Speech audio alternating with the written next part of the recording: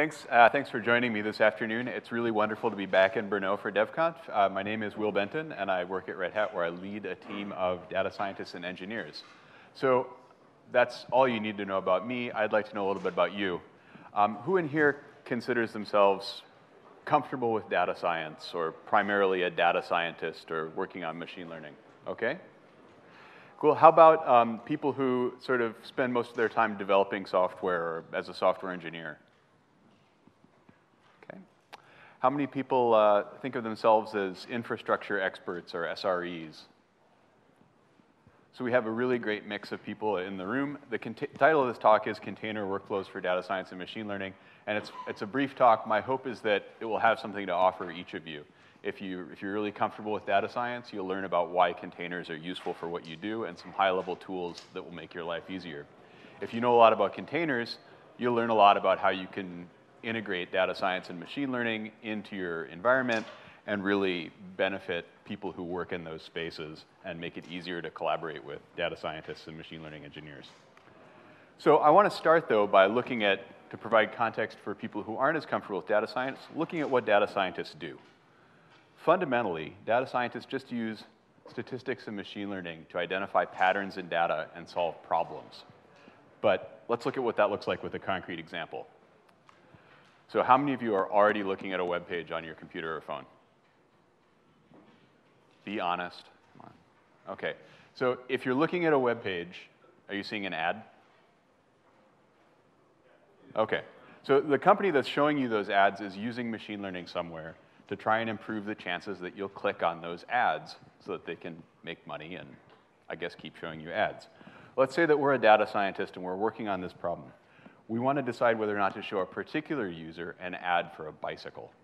So we'll need to solve a few problems fairly early on, like how to define what succeeding at this problem looks like. Does it mean that we have a model for who's going to click on this ad that's better than another model, that's better than random chance? But once we've figured out how to evaluate our results, we can continue. And one of the fundamental problems that data scientists face is called feature engineering. This means taking all of the information that you have about a user and encoding it as a point in space, ideally so that similar users correspond to similar points. We call these points in space feature vectors. And really, the information that we're encoding could be anything, right? It could be just the content on the page where we're going to show the ad, or we could be surveilling the user across the entire internet and building a profile of them so that we could target the ad to that individual. I hope we're not doing that in this room. But once we've figured out how to encode a user or a page or whatever information we have to target this ad as a point in space, we can continue with the process of trying to understand the data. Ideally, this encoding is going to expose some structure in our data so that when we look at users who are ultimately going to click on an ad, which we have as red points here, versus ones who aren't, you can see a clean way to separate them in space. And in this case, we have a group of clicks in a certain area of this space of possibilities. So given a way to map from users to these feature vectors and some historical data about what the users who clicked on an ad look like versus what the users who didn't click on an ad look like, basically a set of examples, we can construct a pipeline that processes the historical user data, generates feature vectors, and trains a model, which means using a machine learning algorithm to automatically generate a function that can identify feature vectors that represent users who are likely to click on an ad, and then, by extension, ones who are not. So given that model, we can apply it to user data and identify which users we should actually show this bicycle ad to. It won't be perfect. It'll identify some users who aren't likely to click on the ad, and of course, not everyone clicks on ads anyway. Right? Just by principle, some people don't click on ads. But if the model were perfect, it would mean that we'd just memorized the data we'd already seen, right? And we wouldn't have generalized from that. So we want to be able to make predictions about the future, not just the past. I mean, it's great to be able to predict the past accurately, but it doesn't really do us a lot of good. So we want a model that's, we'll trade a model that's perfect for one that generalizes. So we can put all these steps together in a pipeline that winds up looking a lot like a software development pipeline. We start by codifying the problem and identifying the metrics that we care about.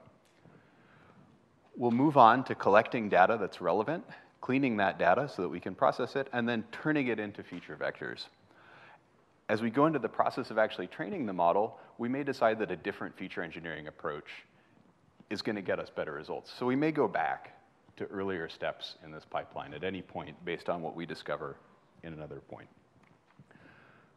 Once we've trained and tuned the way that we're actually generating that model, we'll go on and validate it to make sure that it works well with data that it hasn't already seen. And again, this can sort of cause us to re-examine earlier steps. Finally, we'll put this into production as a service that an application depends on, and we'll continually monitor it to make sure that the data that we trained our model on is still representative of data we're seeing in the real world. For example, if we're targeting bicycle ads, something about the bicycle industry might change, causing a person who's likely to not click on an ad at one point to click on an ad in the future. Maybe cycling becomes more popular because of a popular cyclist, or cycling becomes less popular because that popular cyclist is busted for doping. So every part of this workflow can sort of feed back into an earlier part, but the first few phases are sort of special because they're sort of focused on this experimental, really understanding the data and identifying patterns. They're sort of before we put things into production. And data scientists often use a special environment for this kind of work. This is an interactive notebook. Maybe some of you have seen these before. Basically, the idea is that we have a literate programming environment where we can combine prose, explanations with code, and we can execute this code independently. We can run functions and see what they return, and then we can go back and sort of edit these cells, modify the code, and rerun it. So it's really an interactive way to experiment with things and see how they work. It can be a really productive environment for this sort of exploratory work. You can also get plotting in these notebooks, which is really handy if you're doing numeric work or you're evaluating experiments, because you can put some results and visualize them pretty easily. We'll talk more about notebooks a little bit later. Okay, so now let's talk about containers. We talked about data science, now we're talking about containers. Who here uses Linux containers in their work? Keep your hand up if you're willing to give me a single sentence definition of a Linux container. Just a couple people. So I want to get everyone on the same page and just make sure we're all talking about the same stuff. So let's quickly cover what Linux containers do and how they do it. If you run a regular Linux process, like installing a library, the Linux kernel is going to maintain some data structures with information about that process, like the binary that you're running, the command line arguments, the environment, and so on. Each process is going to have a set of identifiers for files it has open.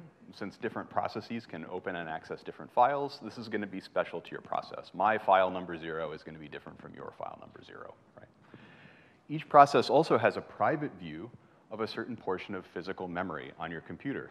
Your CPU and your operating system are going to cooperate to give each process a virtual view of this part of memory. Right? So what this means is that if I have a given address in one program, it's not going to point to the same location in memory as that same address in another program. Does this make sense? All right, so this actually turns out to be really important because it means that processes can't interfere with each other's memory because they have no way to refer to it.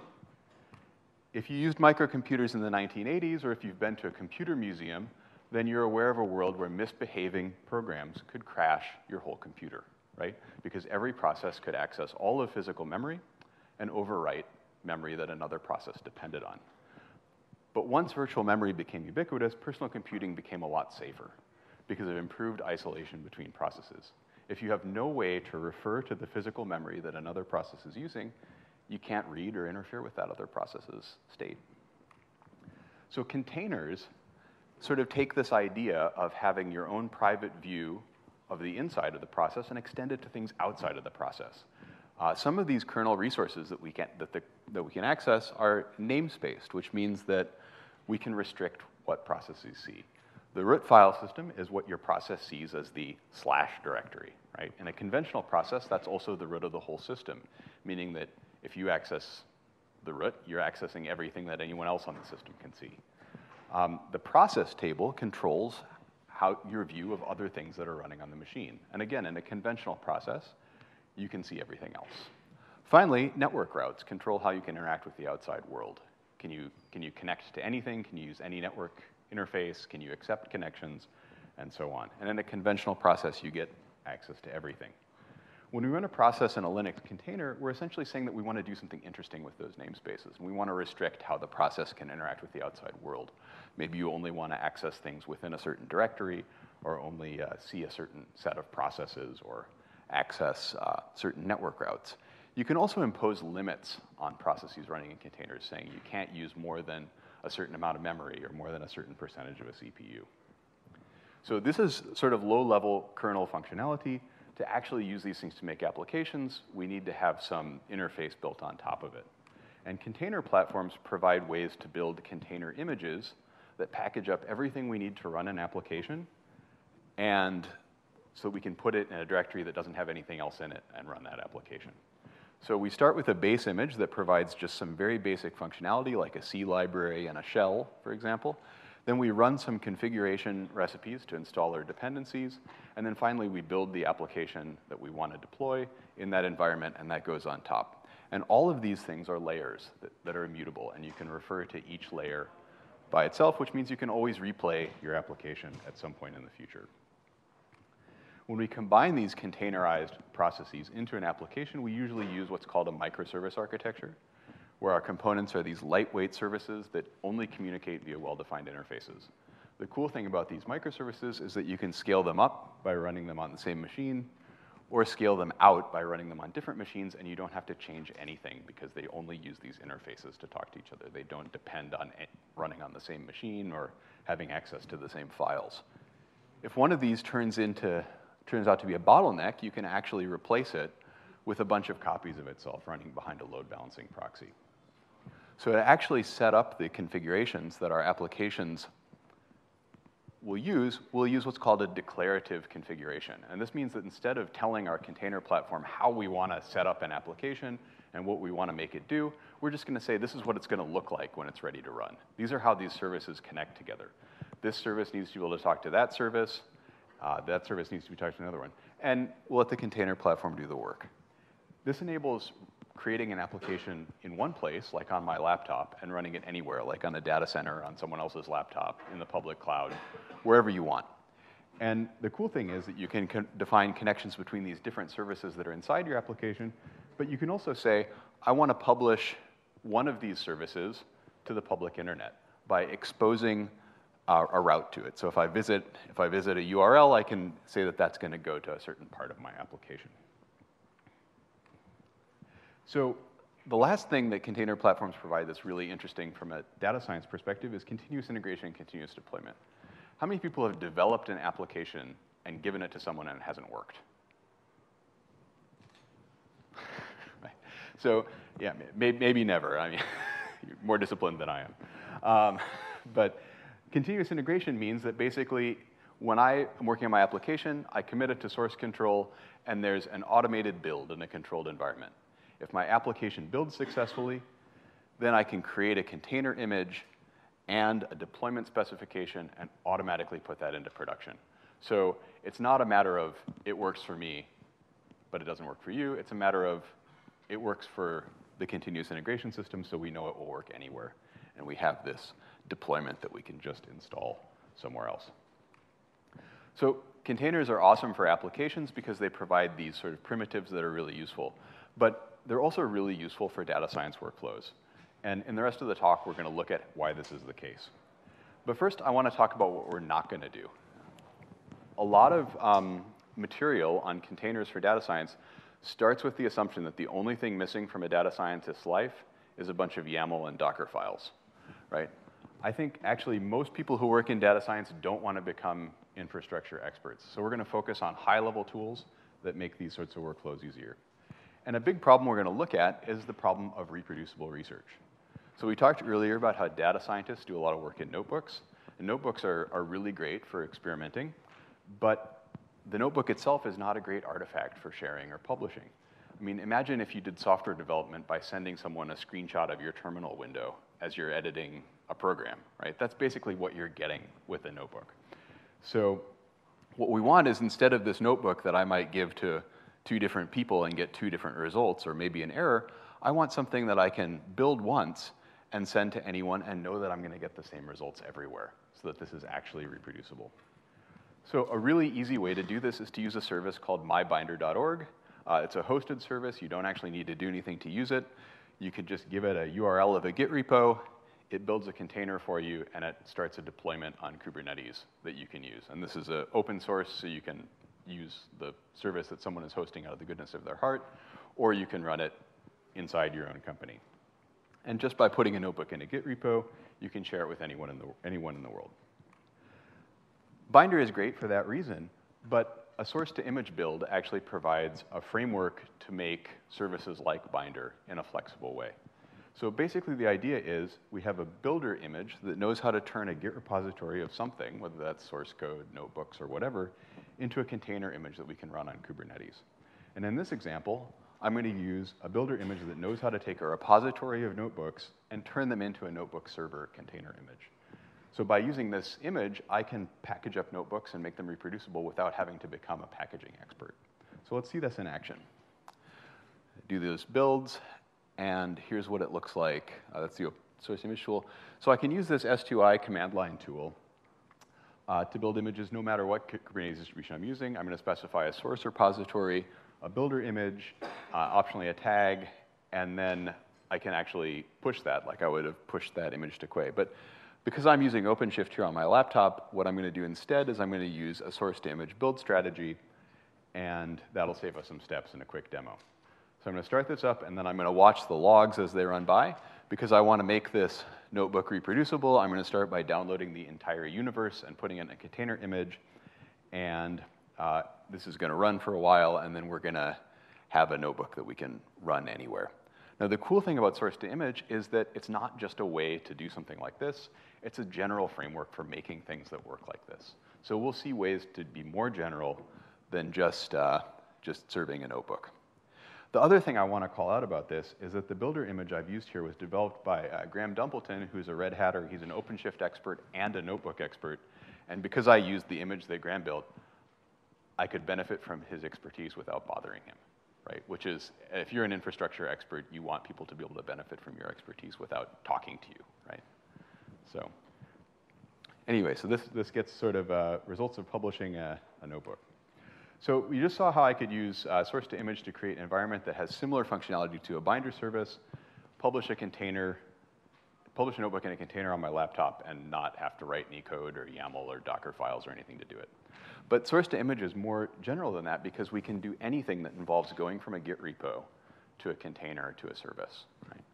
So a couple of examples I want to call out. The Selden project is an open source project that has an S2I builder that takes serialized Python objects and just turns them into REST services. So you can operationalize a model by having an API on top of it.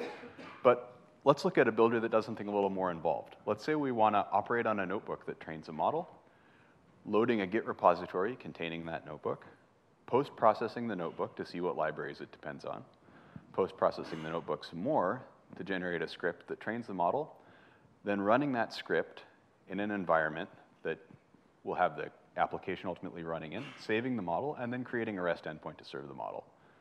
It's kind of a lot, but I don't want you to get lost during the demo. Everyone following? Okay.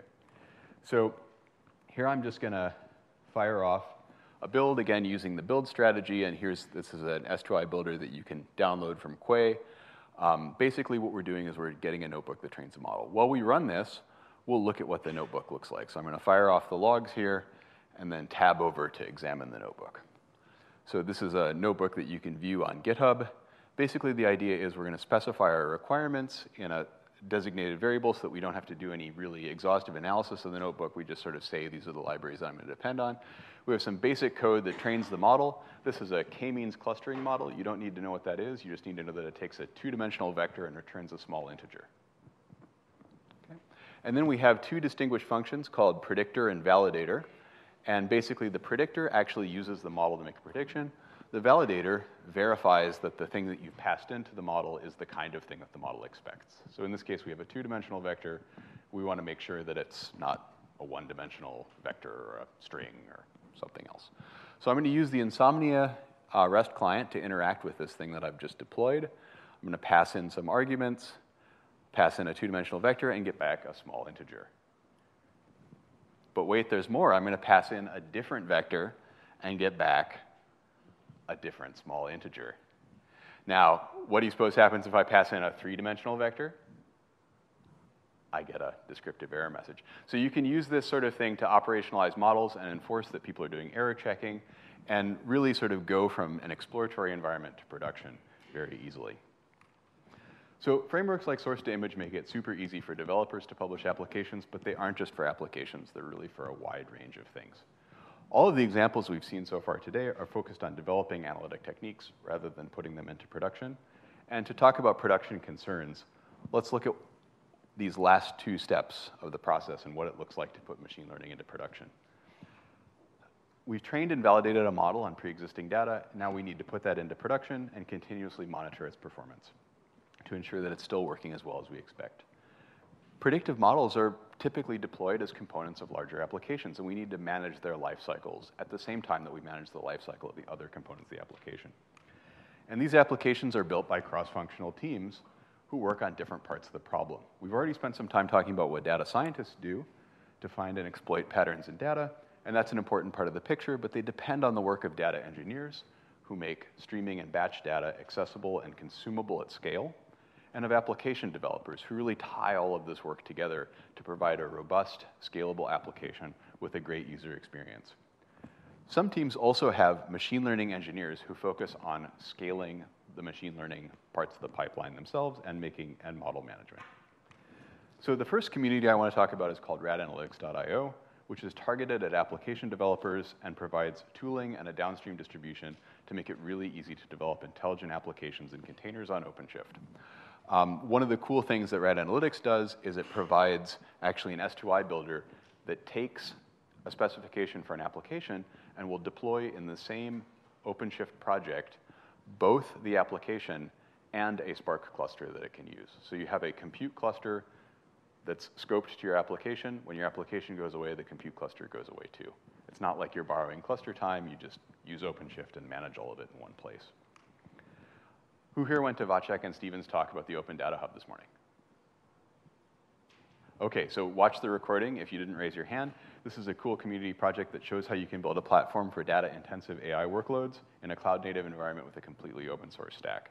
And it sits downstream of some projects like Strimzy, which makes stream processing manageable on OpenShift, Ceph, which provides scalable object storage, and Jupyter Hub, which provides an environment for collaborative notebook editing. So you can deploy the Open Data Hub on your own cluster or use it in the public cloud. The final community I want to tell you about is Kubeflow, and if you went to Marcel and Pete's workshop yesterday, you're already excited about Kubeflow. Kubeflow is targeted at machine learning engineers and provides a wide range of libraries and tools for deploying machine learning workloads on Kubernetes, including TensorFlow, Jupyter Hub, Seldon, and PyTorch. And this is really a great way to make these reproducible environments, right? So that if you want to deploy a machine learning workload on your laptop and reproduce it in the public cloud or across several clouds, it makes it very easy to do these things. So I want to wrap up by just quickly reviewing what we talked about today.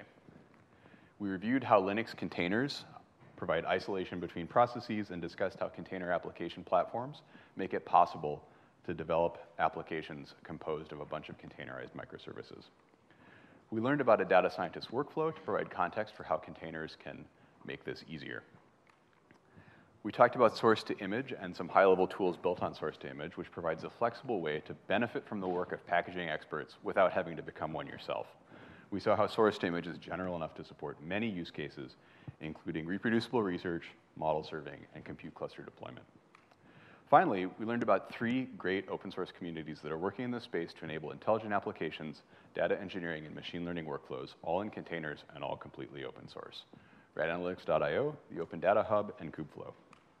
So I hope you're excited to get started with these projects and learn more about this space. If you scan this QR code with your camera phone, I don't know what your camera phone will do, but it may or may not take you to my personal website, which has some articles related to these topics.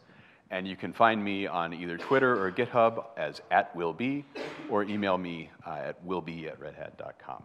I think probably have time for questions offline, right? There is no talk up next, but please don't ask me 30 minutes of questions, but I'm happy to take questions.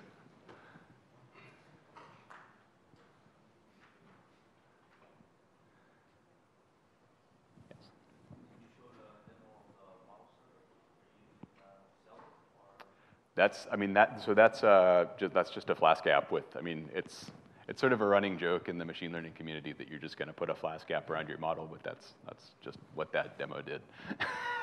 So you could do something more scalable or more resilient, definitely in production, but just sort of to show that S2I works for that application and that you can do a little more than people might think you can do with S2I. Thanks, Zach. Good question.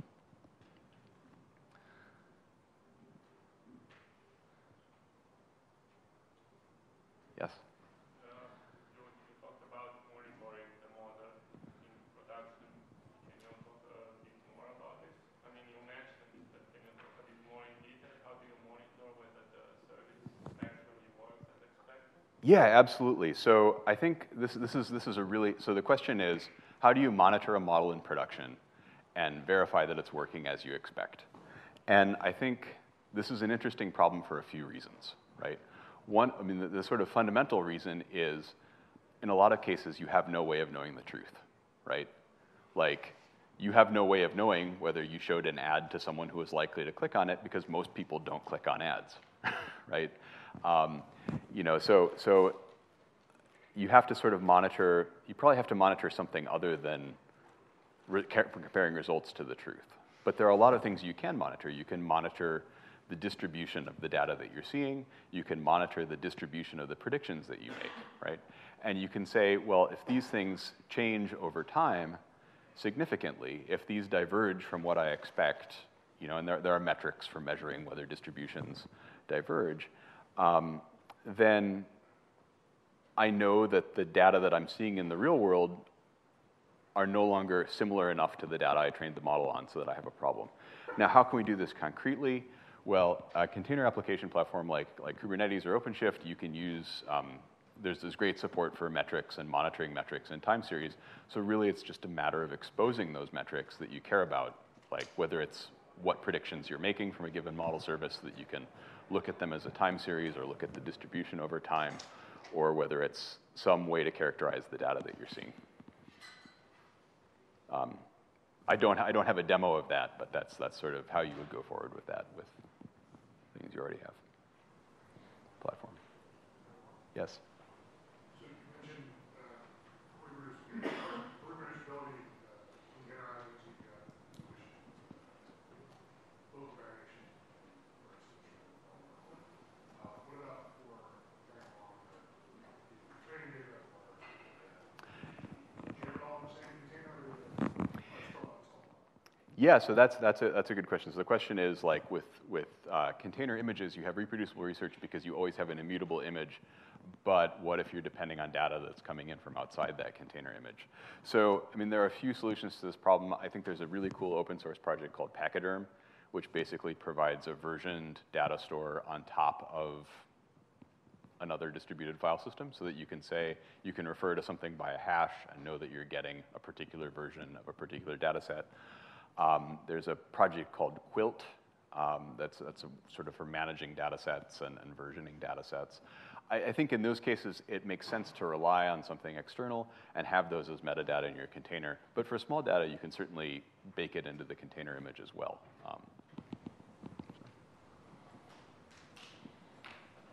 Yes? Sort of connected to this question. So in machine learning, at the beginning, you have randomization of the weights, right? How is it handled? Because every time you start training a model, the initial weights are different. So Right. So it's not. It's in general when you're using randomness. So the question is how if you start with a random model and you want to sort of optimize the weights in the model so that you get to something that you can use. So typically when you use randomness in a program, you're not actually using a source of true randomness, right? It's not truly random. It's a function that has a very long period. It's a pseudo-random number generator. So you start from a given value or set of values, and then you can replay a stream of numbers that satisfy certain statistical properties, and we call them random colloquially, right? So, so if you use the same seed, you'll get the same results, basically, yeah.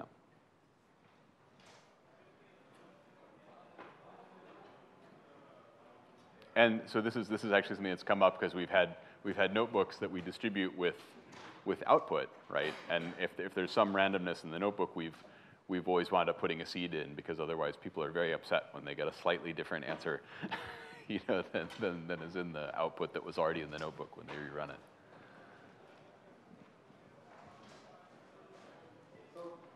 Thank you so much.